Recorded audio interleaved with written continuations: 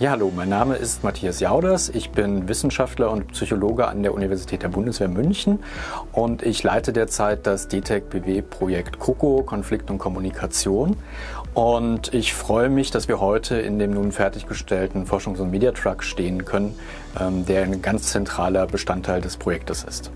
Wir wollen das Fahrzeug insbesondere für unseren zu entwickelnden Wissenschaftstransfer nutzen. Das bedeutet, wir möchten mit dem Fahrzeug zu den Leuten vor Ort fahren und mit ihnen über den Umgang mit Konflikten sprechen.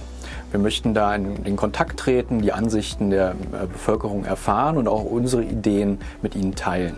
Und in dem Zuge möchten wir Material generieren, Videomaterial, was dann später in der Postproduktion zu möglichst kurzweiligen Videoclips geschnitten werden soll, die dann über Social Media verbreitet werden.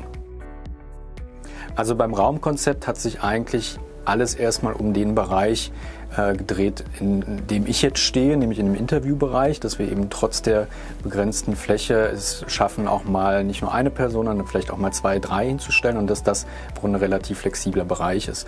Und dann sollte trotzdem noch Platz sein für einen kleinen Operatorplatz bzw. Schnittplatz.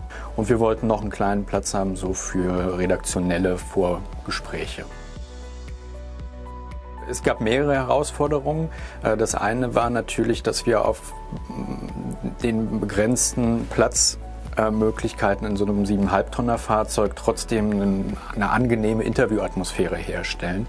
Denn wir müssen uns überlegen, dass wir ja keine Profis einladen, sondern wir wollen mit der Bevölkerung sprechen, die das in der Regel nicht gewohnt ist. Deshalb war es uns wichtig, dass das Innenraumkonzept einladend ist, gemütlich ist, nicht zu technisch ist.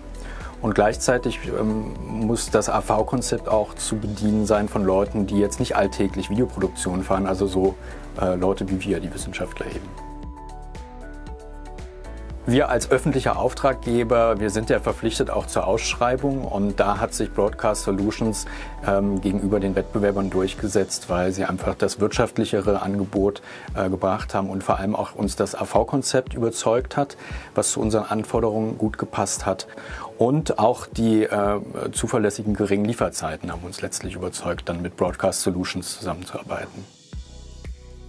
Wir werden erste Videopilotideen probieren, vielleicht noch mit Studierenden oder Kollegen, werden dann im Sommer das Fahrzeug und unser Wissenschaftstransferkonzept auf dem DGPS-Kongress vorstellen.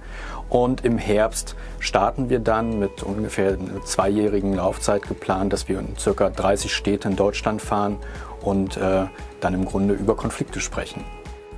Ich muss sagen, insgesamt gefällt mir das Gesamtkonzept einfach gut, weil das war die große Herausforderung, unsere eher ungewöhnlichen Anforderungen in ein passendes Gesamtkonzept zu überführen. Und ich glaube, das passt insgesamt einfach sehr gut. Und aktuell bin ich immer wieder, wenn ich in das Fahrzeug komme, begeistert, wie hochwertig es wirkt, wie modern es wirkt, aber trotzdem gemütlich. Aber ich kann mir natürlich vorstellen, wenn wir dann die ersten Produktionen gefahren sind, dass dann noch mehr Punkte dazukommen.